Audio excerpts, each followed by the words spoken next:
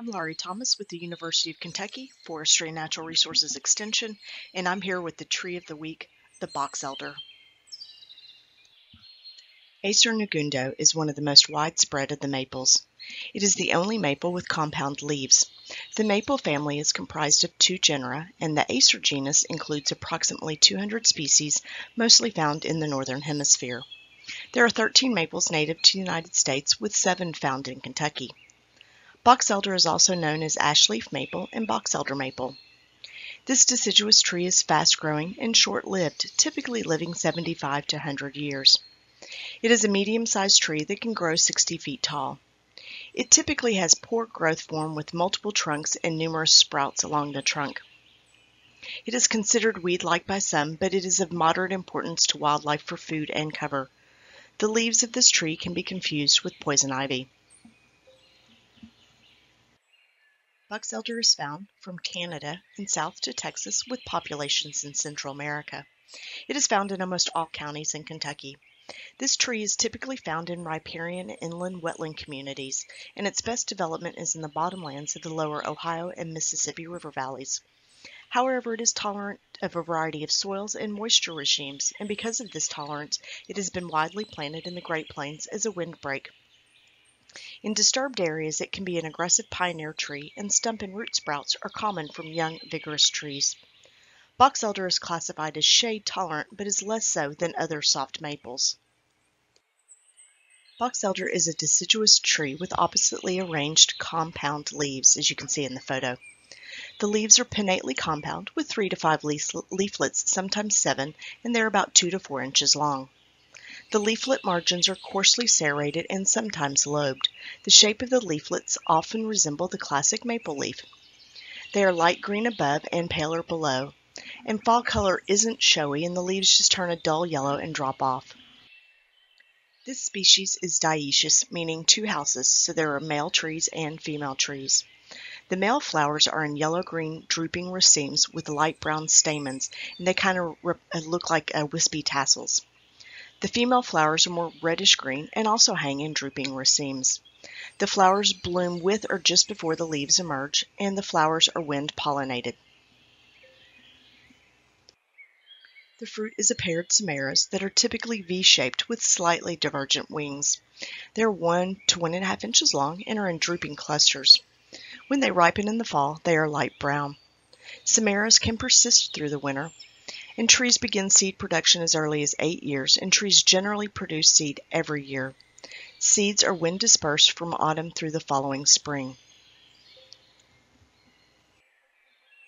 The bark is thin, light brown to gray, with shallow interlacing ridges on mature trees. On the younger trees, the bark appears green, turning light brown to gray, often with a warty appearance. The wood is soft with straight, close grain. Growth rings are usually faint and non-distinct. The wood is rated as having poor durability to perishable, and the wood's overall strength is low. The sapwood tends to be pale white, sometimes yellowish, and the heartwood is grayish to yellow-brown, and it frequently has red or pink streaks. The red staining is thought to be caused by a compound the tree produces for self-defense when wounded. Wood with this coloration is often called flame. Boxelder is of moderate importance to wildlife. Many species of birds, such as evening grosbeak, as well as small mammals such as squirrels, feed on the seeds. The foliage of the young shoots are browsed by mule and white-tailed deer. Boxelder, as well as other maples, support the imperial moth larva. The boxelder bug lays its eggs on all maples and clusters in the bark, but it seems to prefer boxelder. These bugs are eaten by a variety of small rodents and mammals.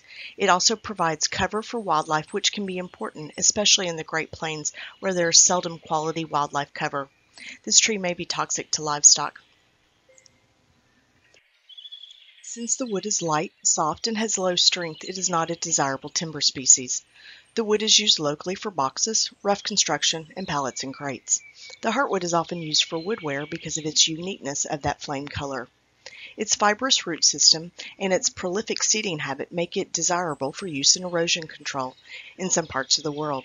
It has also been used as shelter belts in the Great Plains.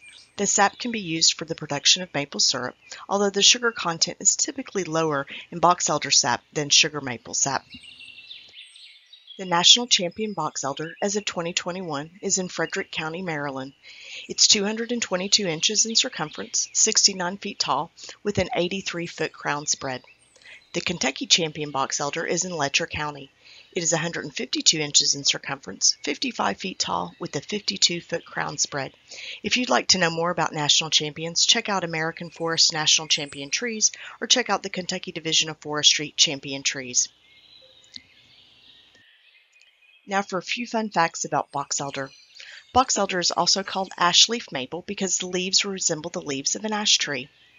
Native Americans used the cambium for food and boiled down the sap for syrup and candy. Boxelder was first cultivated in 1688, and there are several cultivars and varieties available commercially.